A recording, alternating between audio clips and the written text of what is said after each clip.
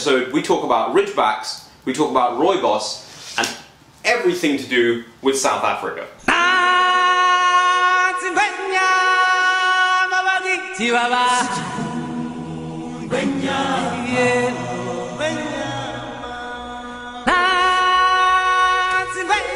Hello everybody, welcome to another episode of the PMD Tea Buyers Club, and today I'm joined by my two Ridgebacks, Bruce, who's 8, and the new pup, whose name everyone has been wanting to know, and here he is. He's about, how old is he? He's about 10 weeks now, isn't he? 9 and a half, he's coming up to 10 very soon. His name, and I want to say thank you to everyone who first of all, suggested a name and who wrote in. There was a lot of good names on there, but the final name that we went with was Duke. So this is Duke. He's 9 and a half, coming on 10 weeks old. He's a Rhodesian Ridgeback from South Africa, hence why I've got my Springboks top on as well. And I want to say a big thank you to Mike and Judy Park, who are the actual breeders of this wonderful little pup. They're based over in near Norwich, and I just want to say a big thanks to Mike and Judy for doing what they do for this breed. He has a wonderful temperament. He has some needle-sharp teeth, and he's been nipping at anything that he can find. There's his teeth on show. But he's been a nice little joy to have, and Bruce hasn't really been the biggest fan of him. Any chance Bruce gets, he has run away from Duke, but hopefully in time to come the two will be good friends. Now, the other thing I want to say today is a big happy birthday to my fiancée Carissa, who's not here, who's also from South Africa. Big South African theme, so I'm sure you guys, I'm going to let this guy go, I'm sure you guys can guess what today's tea is about. This is in fact going to be the final episode of the PMD Tea Buyers Club for 2014. We've had a good run. I think we're on what, episode 21 now? Episode 21, we've had a good run, and then we'll be coming back early next year with more episodes. Thank you so much to everyone who's been watching and who's been enjoying these episodes. I really appreciate all of the comments that have been put and just the reach out that we've had. So today's tea, we've had Ridgebacks. I'm wearing my South African jersey. What could it be? Well, what better than Rooibos tea from South Africa? Now, Rooibos, see, big thing in fact I want to talk about today. When you say tea, so when you have chamomile tea, black tea, green tea, there's a big distinction. If you want to classify something as tea, tea has to come from the Camelia Sinesis bush. If it doesn't come from the Camelia Sinesis bush, it's not classified as tea. So there's two types of Camelia Sinesis bush, and maybe I might do this as another episode, but there's two very distinct types of Camelia Sinesis bush. You have Camelia Sinensis, which is known as the Chinese variety, and you have Camelia Sinensis assamica, or assamica, whichever way you wish to pronounce it, which is the Indian variety. And in fact, I'm going to do that as a separate episode. But Rooibos comes from a plant called Aspalathus Lineris, which grows exclusively in the Western Cape of South Africa. So at the southernmost point, the southernmost tip of the African continent, you have Cape Town, and then in that Western Cape area, near the Cederberg mountain range, you've got this plant growing. And this plant has been drunk and enjoyed by the people of South Africa for a very long time, for many generations.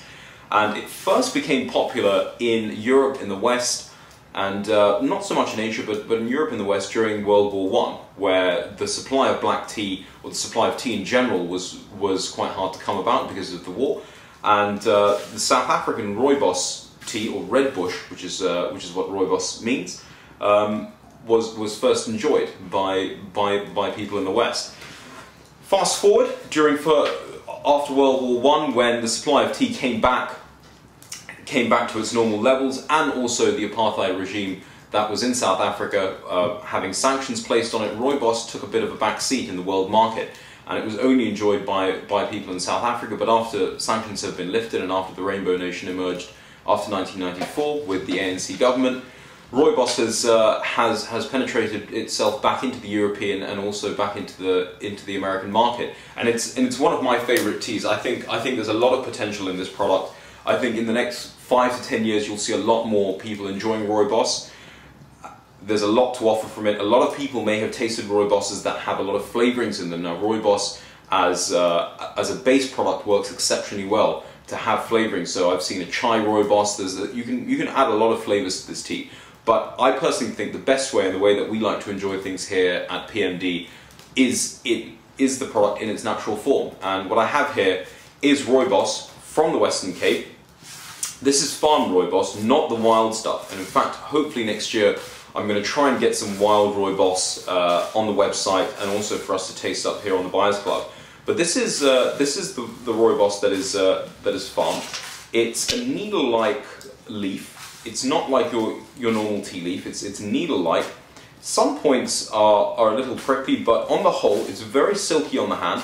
Now, the aroma of this, you know you have a good Rooibos when you have a wonderful big nose and a big bouquet on this herb. Now,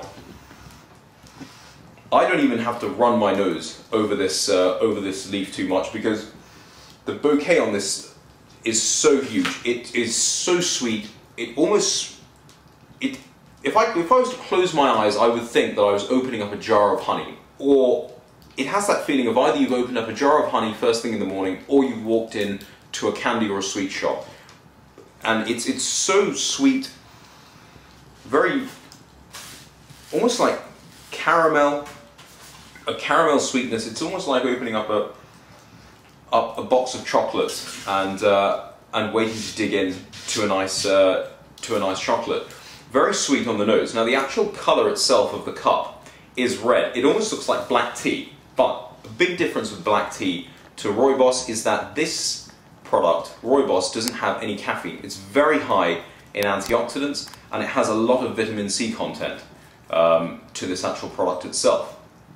Which is why, during this time of year, this product is absolutely ideal, because there's a lot of people who've either got the flu or have a cold or have a runny nose. This is the kind of product that you can have on the go. Now, a lot of the time you can either have this hot or you can have this cold.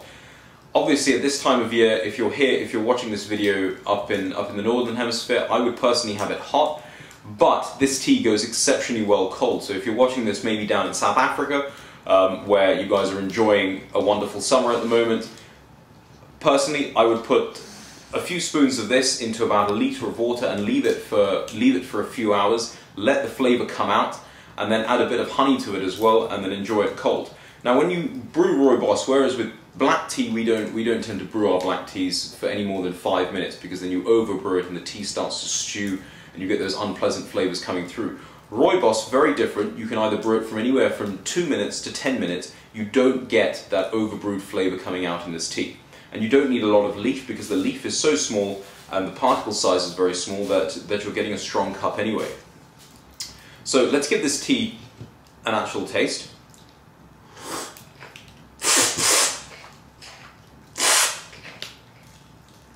I don't have a spit bucket today because I wasn't sure if Duke would end up knocking it over. The last time I had the spit bucket, he went over and put a pour to it. Thankfully there was nothing in the spit bucket, but the bucket was on the floor. So no spit bucket today.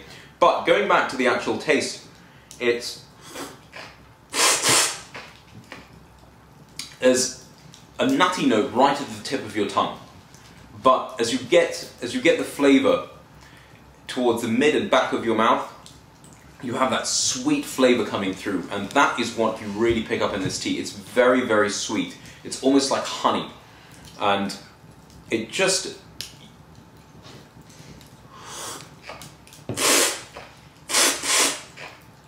very, very sweet. It almost actually feels like having a mixture of honey and caramel together in liquid form. That's very thin on the palate. It's not thick. It doesn't coat your palate. It's not like a black tea at all. Now, this is an oxidized Rooibos. You can also get a green Rooibos which hasn't been oxidized. Now, the way they produce this plant is that they will trim the leaves off, and unlike tea where you're plucking just 2 leaves in the bud, you're actually taking off about a good 30 centimeters, and you're harvesting pretty much the whole plant at a time. And the traditional way would be that you'd cut this and you use an axe and you'd slowly chop up the actual leaf into fine particles like this. You would then leave it to ferment or oxidize, very much the same as we do in tea, and then you dry it in the hot African sun. Now, the best Rooibos is made during the months of April, and they plant, and to harvest a plant you have to leave it for at least a year. So very different to tea, where you need a tea bush to grow for at least up to seven years before you can even start to harvest it on a daily basis. So guys, check out this tea. This is going to be the final episode for 2014.